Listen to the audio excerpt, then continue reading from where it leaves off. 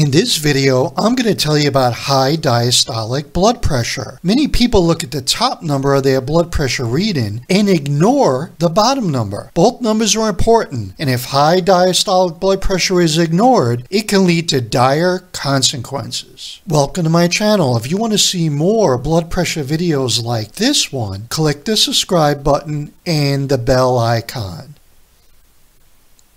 When looking at your blood pressure readings, if the top number is low but your bottom number is high, there's a good chance eventually both numbers are going to be high. I'm going to explain high diastolic blood pressure to you, what causes it, the dire consequences, and how to lower it. First, let me explain what diastolic blood pressure actually is. It's the second number or lower number of your blood pressure reading. When your blood is pumped, it puts pressure on the artery walls. The pressure on the artery walls while your heart is resting between beats is your diastolic blood pressure. So how do you know when your diastolic blood pressure is considered high? If your diastolic number is 80 to 89, it means your blood pressure is in a high blood pressure stage 1 range.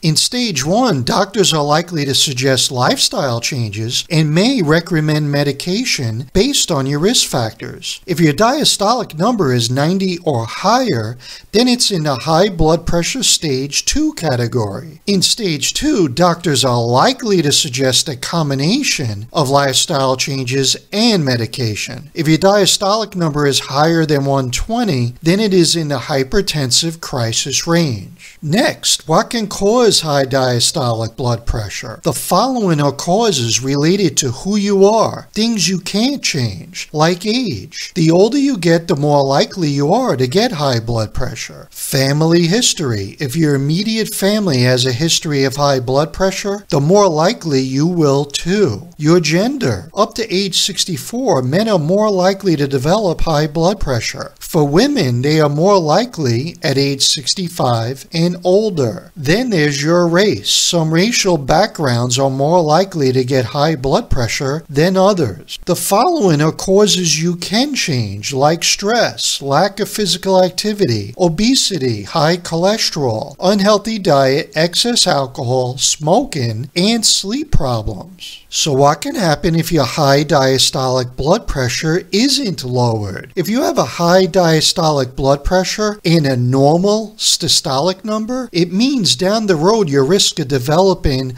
high systolic blood pressure increases. Also, studies have shown people aged 40 to 89 years of age, for every 10 millimeter of mercury increase in diastolic blood pressure, the risk of death from stroke and ischemic heart disease doubles. Other consequences are heart attack and cardiovascular disease. So how can you lower diastolic blood pressure naturally without medicine? A good place to start is with your nutrition. Eat skinless chicken and fish, fruits and vegetables, nuts like almonds and pecans, and whole grains like oatmeal and brown rice. Eat foods high in magnesium like spinach, Swiss chard, and pumpkin seeds. Try to get regular physical activity every day. Aim for 20 to 30 minutes. It doesn't have to be strenuous exercise. Take walks around your neighborhood, in the park, or mall. Also, practice relaxation techniques like warm baths, listening to soothing music, meditation, yoga, pressure points, and breathing exercises. If you would like to receive a free ebook titled Top Tips Health Guide, type the following into your address bar: bloodpressureexplained.com/ebook, or click the link down below, bloodpressureexplained.com/ebook. Click the thumbs up and comment below. But more important, stay healthy, and I wish you and your loved ones the very best.